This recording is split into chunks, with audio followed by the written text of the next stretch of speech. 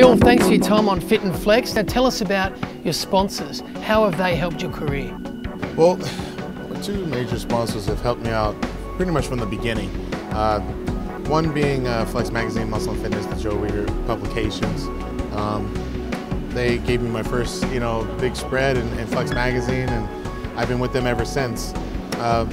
As of 2010, I signed with Team Muscle Tech, and they definitely have helped me, I would say expand my career. Obviously provide me with a great amount of supplements.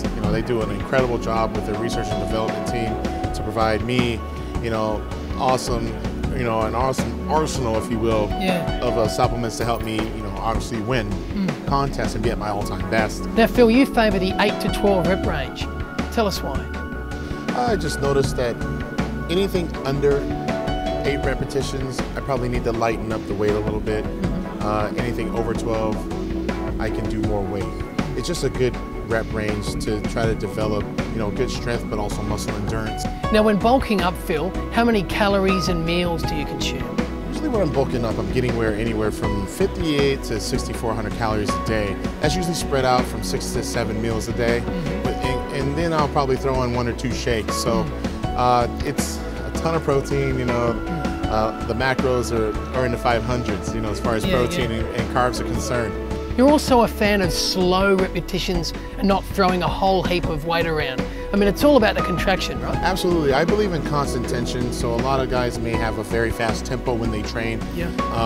For me, I've noticed that you could actually decrease the maximum poundage that you would lift, like let's say on your second to last or last set, maybe decrease the weight by 10%, but actually go a slower, positive and negative contraction. And that to me is building real muscle mass, because when you're going very quickly, you're only working certain muscle fibers. But when you're able to hold that weight for an extended period of time, let's say 1 to 5 seconds, now you know that this muscle is being worked. They're feeling it throughout the entire repetition. And to me, I like it because as I get older, I realize that it is impressive to be able to lift heavy weights, but it's even more impressive to actually manage that weight. So for instance, if I'm just pressing really fast, I could be pressing 200-pound dumbbells, but I'm probably gonna get hurt eventually because of how fast the movement is. If I could just go slow and then come down slow, to me that's real strength, for sure.